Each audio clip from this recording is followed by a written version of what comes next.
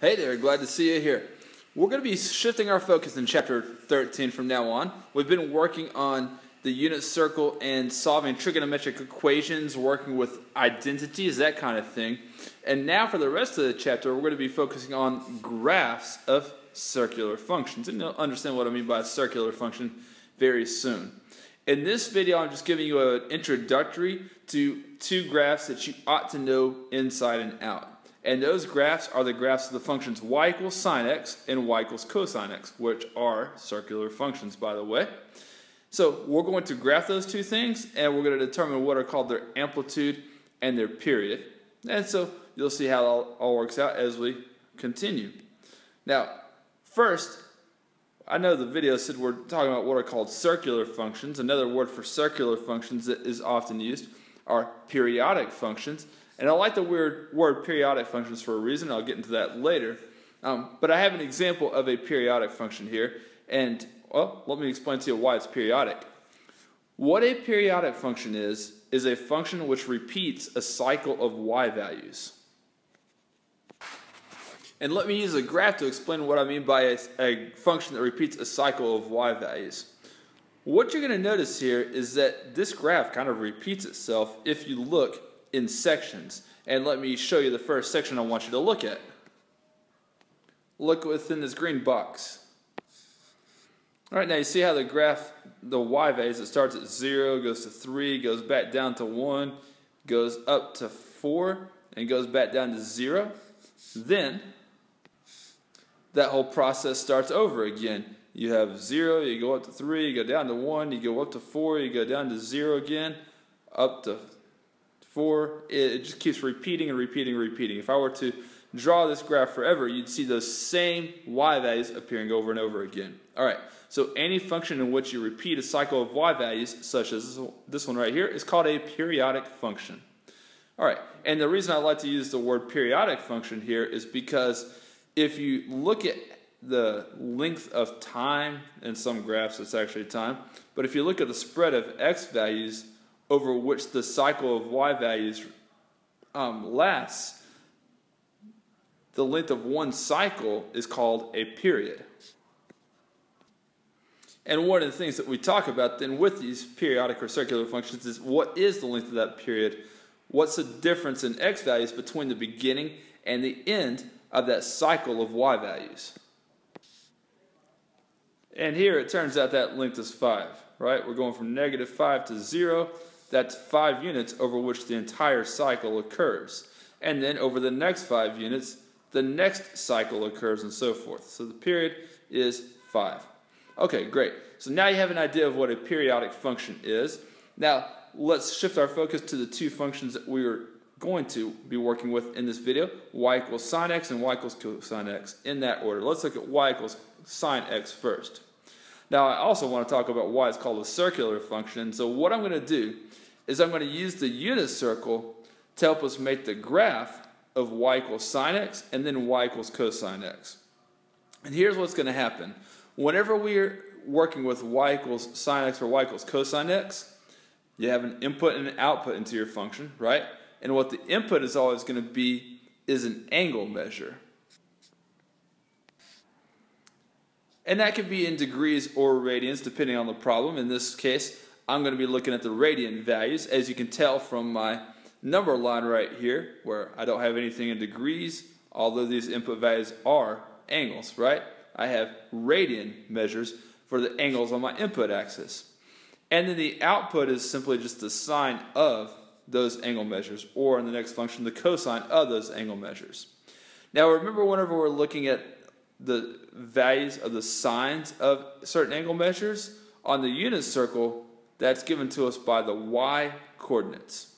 Alright, now what you're going to notice here is that the y coordinates, or the sine values on the unit circle, repeat themselves. You start when the angle measure is 0, you start with a sine that's equal to 0. And then you eventually work your way up and work your way up and you work your way up until it gets as high as +1.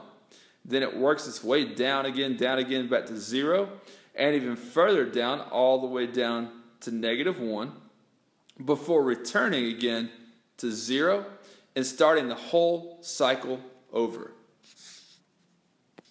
Now what I'd like to do is choose a few of those values and put them on the graph right here that we're going to be working with, rather than taking every single point from the unit circle and putting it over here. I would like you to check out the graph in your textbook for y equals sine x, where it'll actually take every sine value here and show you where it goes on the graph. But in practice, whenever I'm graphing a trig function like this, what I always do is I try to divide the cycle into fourths. Now, notice that as far as angle measures go, in going around the unit circle in radians, you go from 0 all the way around to 2 pi, don't you? And you can say by the time you get to pi over 2, you've gotten 1/4 of the way through the cycle. When you get to pi, you've gone 1/2 of the way through the cycle. Then here, at 3 pi over 2, you've gone 3/4 of the way through the cycle. And by the time you get to 2 pi, you've gone all the way through one cycle of y values. All right. And so I like to use those quarters kind of as the, what's the best word? The landmarks for the graph that I'm trying to make. Okay, so let's take a radian measure and put it together with its sine value. All right, starting with the sine of 0 is 0. And then by the time we get 1/4 of the way through our cycle, we get as high as +1 for the sine value. When the angle x is pi over 2, you get +1 for your x value. Now notice I changed the intervals here, so +1 actually is right there. And then we're going to continue. In the next quarter of a cycle, we're going to get down to 0.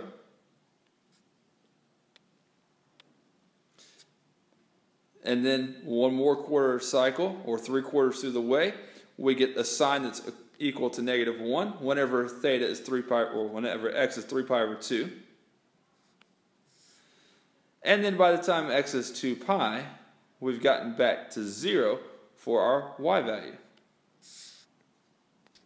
Now here's what the shape of the graph of y equals sine x is going to appear as. All right, you start off with sine of 0, and you slowly increase and increase until it gets to 1. Then you start decreasing and go through 0 all the way past until the sign becomes -1. Then it picks up again until it goes back to 0. That right there that I graphed is exactly one cycle of the graph of y equals sine x. Now I'm going to put that portion in a green box, but then I'm going to continue the pattern. But that's one cycle of the values that you get for y equals sine x. Now, as soon as we get to 2 pi, the values start repeating, don't they? As soon as you get to 5 pi over 2, you're all the way back up to 1. Then you go around until you're at 3 pi and you're back at 0, and so forth. Then you would get down to -1, then you get back up to 0, then up to +1, 0, -1. You get the idea. So here's a little bit of an extension of that graph. It continues in the exact same pattern over and over and over again. And it does it going both ways. And when I say go both ways, as x approaches infinity, that pattern continues. And as you get into negative values of x, that same pattern continues, right? If I was at 0 and I went into negative angle measures, well, 1/4 of the way around the circle, the sign becomes -1. Then by the time you go halfway around to negative pi, then you're back to the sign being 0. And we could continue that pattern forever, but that'll be enough for us to get the idea right here. So this is an example of a periodic or a circular function. And as I said, it's a graph that you need to know kind of inside and out. And if you know your unit circle, it makes complete sense, this graph. Now I could have done this in degrees as well, where I would have said at the sine of 0 degrees is 0, the sine of 90 degrees is 1, the sine of 180 degrees is 0, and so forth. Now, a couple key features here. I said that a periodic function or circular function has a period, and the period is the length of time, so to speak, or the range of values before the y coordinates start repeating. And for us, you go all the way from 0 to 2 pi before they start repeating. So that means the period is 2 pi. All right, a period is the length of one cycle. And then the other term I want you to get familiar with is something called amplitude. Let me write that. Any of you that have ever studied waves of any kind, whether it's sound waves or others, you're familiar with this term amplitude. And what the amplitude does is it tells you how far does the y values, how far do they vary from their central value. Now the central y value here would be 0, because it goes up as high as +1 and down as low as -1, but its central value is 0. Well, the fact that it gets 1 higher than that and 1 lower than that tells you that the amplitude is 1. And here's where the amplitude actually falls. We'll talk much more about that later on, but basically it's a measure of how high or low the graph goes, and it's half the distance from the top of the graph, or from the maximum value to the minimum value. Okay, amplitude equals 1. Let's go ahead and do the same kind of thing, but with the graph of y equals sine x. And you're going to notice that these are almost exactly the same graph with one major difference, and the major difference is the starting point. Now we're looking at the blue coordinates whenever we're trying to find out what the cosine of 0 or pi over 2 or pi are, right? Cosine of the x coordinates on the unit circle, not on this graph here.